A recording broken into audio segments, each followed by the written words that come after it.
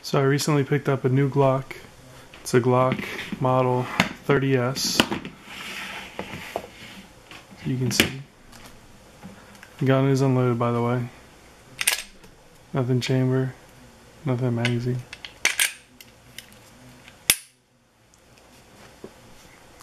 So this is a double stack 45 ACP pistol.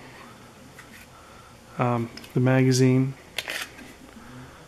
holds 10 rounds, and Glock, they give you two 10-round magazines, and they make one that's a 9-round that doesn't stick out as much and actually fits flush.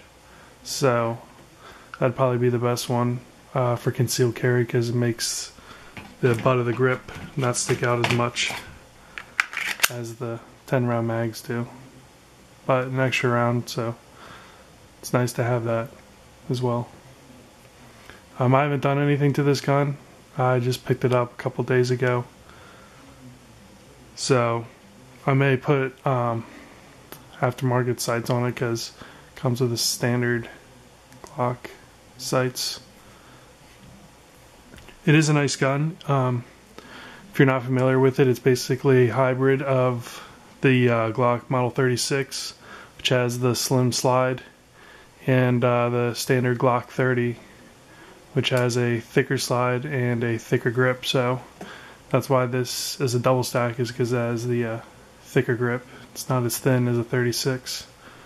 So it feels good in my hand. It says SF on it for slim frame. Feels good in my hand. I have medium to large size hands, so it fits very nicely.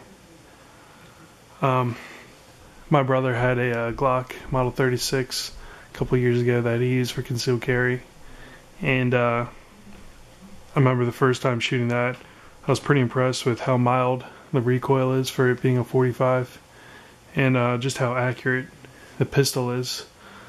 It's more accurate than I am. So I've been really impressed with it ever since. And once Glock came out with the 30s, I knew I'd eventually want to get it, because I like the idea of having a double stack 45 instead of the 36, which is a single stack and only holds 6 or 7 rounds, I believe. So more capacity and still not too large. You could easily conceal this with a good holster. I may do that in the future. I mainly carry my shield, but this is a nice option too. I haven't shot this yet. I literally just picked it up 2 days ago. So one thing I do like about this is it has the little rail slot right here. So if you want to put on like a small flashlight, this would be a good home defense option, since you have that capability with this gun. And it's small, it's light, it's concealable, it's handy. It's just a really nice pistol. Just as a comparison, I have a, this is also unloaded, Glock 23 Gen 4. And this is a Gen 3, by the way. They may come out with a Gen 4 sometime in the future. But for size comparison, they are pretty much identical in length, and as far as slide width, they're pretty much the same.